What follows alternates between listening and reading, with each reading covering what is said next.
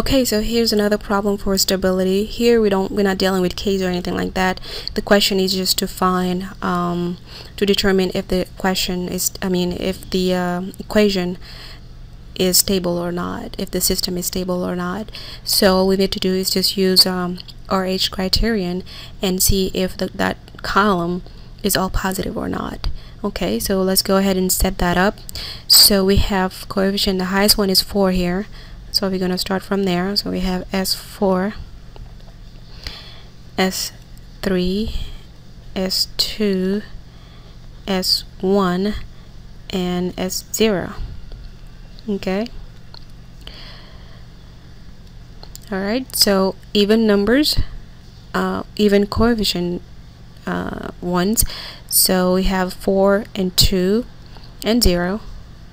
So we have even 4, not 4 but 1, excuse me, the coefficient, not the order number, but the coefficients here. So I have a 1,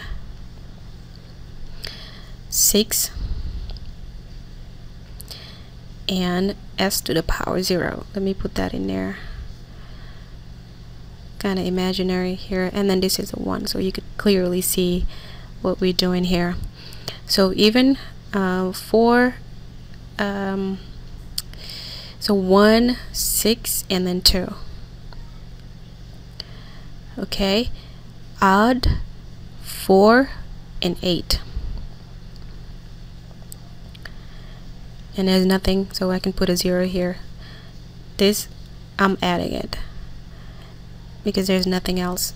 Okay, so it's 0. Alright, so we can go ahead and multiply for this term over here. We're not putting 6, remember that. We're multiplying out like we would do if we were to calculate determinants, and then divide by this right here, and then you would do the same thing here, and we divide by that. So let's start with the first one. So I have 4 times 6 is 24. Let me use different colors here because that can get confusing.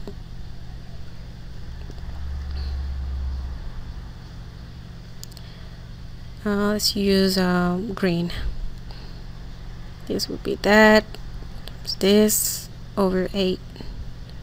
Okay, so for the yellow we have 24 minus 8 over 4. So I have 24 minus 8 over 4. Okay, and I still have numbers. Remember the previous examples, we were not dealing with things like this on this side right here, but it's the same process. So I have a coefficient here and I need another one over here, which would be the green product. So that would be 2 times 8 over 8. So that's 16 minus 0, 6 times 0 is 0 over 8. Okay,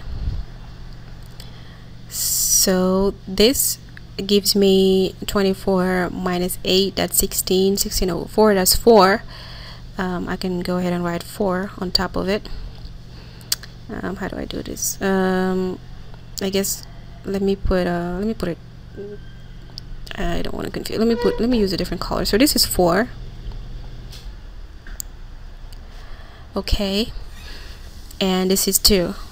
This is equal to 2, right? So I have 4, 8, and 4 and a 2, so I can calculate this one over here as well, right?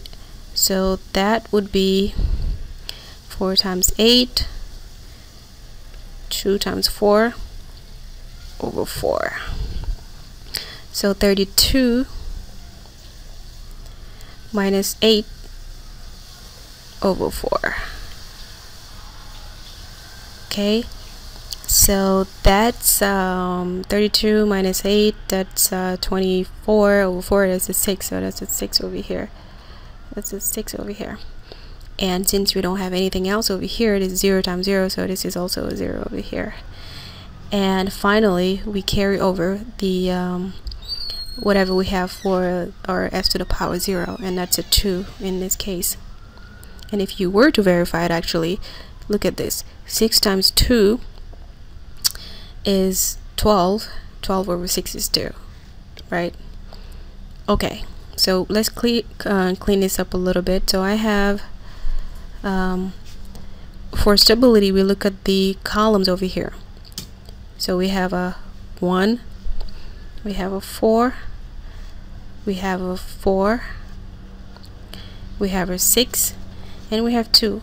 All of them are positive, so our answer to the question here, determining if it's stable or not, the question is yes, it is stable. And that's pretty much it. If we had a negative number somehow, somewhere, then it's not. And I'm sure for the exam that probably would be a question, right? A or B, or something like, we don't know, maybe, I don't know, but A, B, and then the choice would be either stable or unstable, and it's for us to check it out, and the answer would be yes. Okay, that's it. Thanks.